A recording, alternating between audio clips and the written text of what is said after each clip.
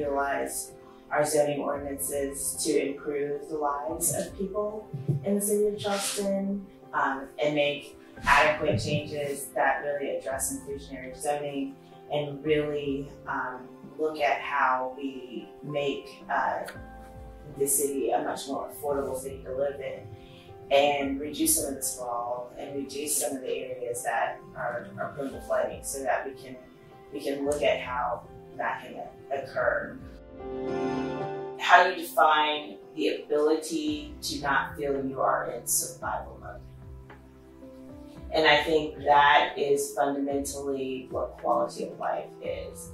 There is a moment where you can feel secure in your home. You can feel secure about the food that is on your table. You can feel secure about being able to get to and from work. You can feel secure about the education that your children can receive. Depends on who is in the survey. So if you were in, for instance, food and beverage,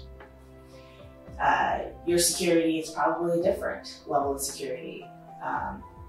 If you were in the hospitality industry and you were working in hotels and servicing, guests, your quality of life may be different. If you were a frontline worker, your quality of life is different because it's more stressful.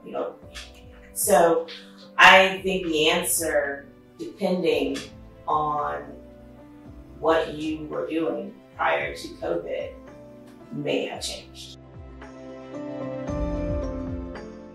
I would say that is an accurate reflection, because you can't argue with the fact that you're a #1 tourist destination.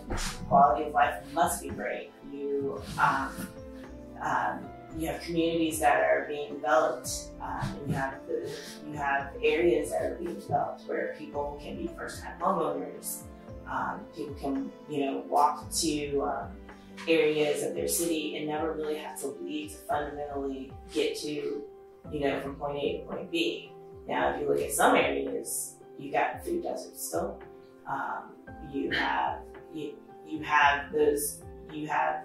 areas that still require accessibility. But overall, I think that was probably it. I think it would be a correct question or a correct answer.